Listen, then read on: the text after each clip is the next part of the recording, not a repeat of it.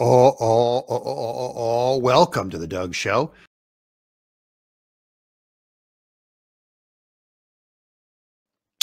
We're not organizing a boycott against Chick-fil-A, but just look, let's face it, the passion, now the fire, because they used to be, they used to have a backbone. They were a symbol of backbone in the world. Now they're a sellout. Look, guys, open up on Sundays, start making your workers work on the Sabbath because you're a joke.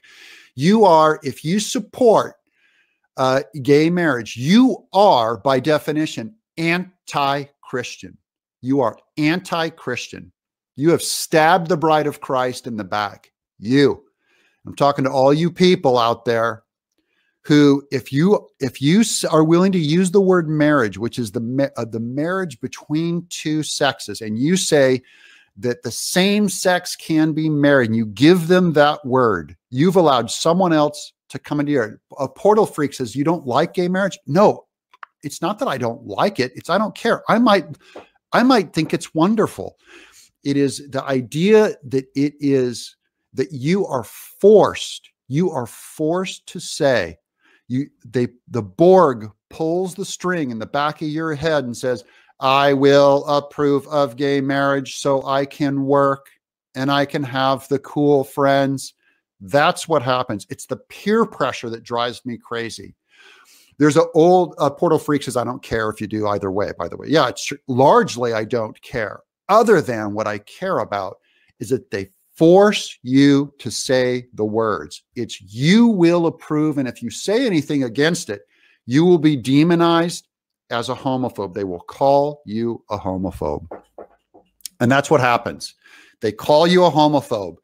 The indisputed leader, the president, the CEO of Comicsgate, Ethan Van Sciver, has called me a homophobe and a transphobe.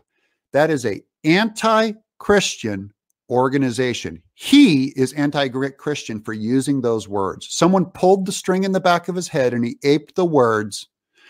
And this is an anti-Christian organization.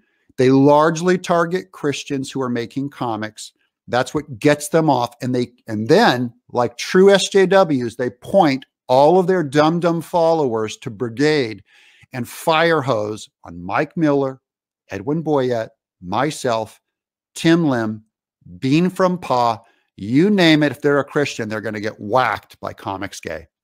That is Chick-fil-A. That's what Chick-fil-A did. They're sellouts. They have no backbone. That is not what America is about. Classic liberalism in America used to be, I disagree with you, but I'll defend to the death your right to say it.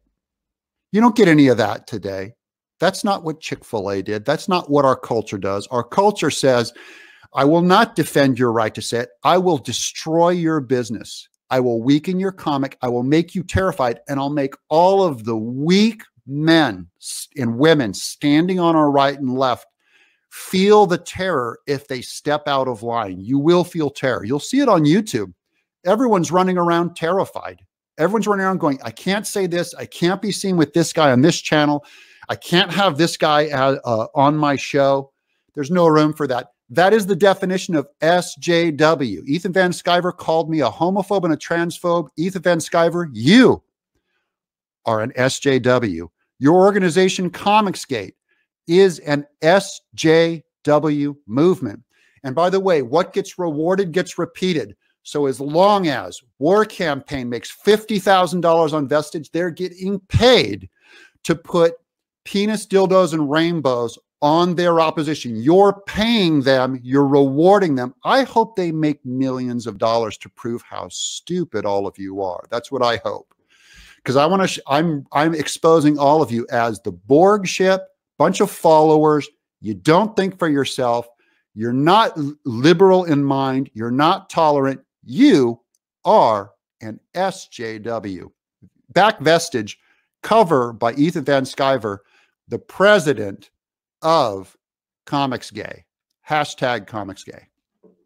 That's my rant. And now I'll have a sip of coffee from my yellow submarine mug. Ah, yes. Forrest Ghost, Burt Reynolds gives me a standing ovation. You will be brigaded on Twitter. You will be destroyed. I will have unleashed a giant, I hope, Ethan Van Sciver and Cecil and John Malin, who can't seem to get off the couch and go and make a book. They will restream this and just mock the whole thing. And they'll get a bunch of, watch who comes on the show. Bloated, fat, estrogen-laden, man boob, balding men who do not make comics, but they sit on a couch and they will rerun this show and do their snarky commentary. Malin can't even bother showing up on video. He just does text. He can only type. He's like, he can't get out of bed. Like they wheel in a keyboard in front of him and he can just type text. Copy. It's not Comicsgate. It's copy and paste gate. All they can do is copy and paste. Guys, where are the comics? Let's make some books. Write, draw, create, and leave your fellow small creators alone, man. Let them grow. Let them flourish. That's my rant. That is my rant. My internet show, I'm so happy it has so few viewers because it means, first of all, you guys all have a pulse. You guys are actually decent folk in my audience, only decent folk who want to watch some drawing right now. Tesseract, I like the way Doug generally handles Comicsgate. Comics hate. Ignore them. Whether you talk positive or negative about them, that's free press, benefit for them. Yeah, I don't want to legitimize them by making you think they're anything that anyone outside of Comicsgate even knows. No one knows. I think in a way, what I feel bad for the people, the comics creators who do think it's real. Like they're under a spell. And if you just have all of your internet feed, because we all get to choose what internet we look at. Remember that. If you don't like the internet, it's your fault. It's all the people that we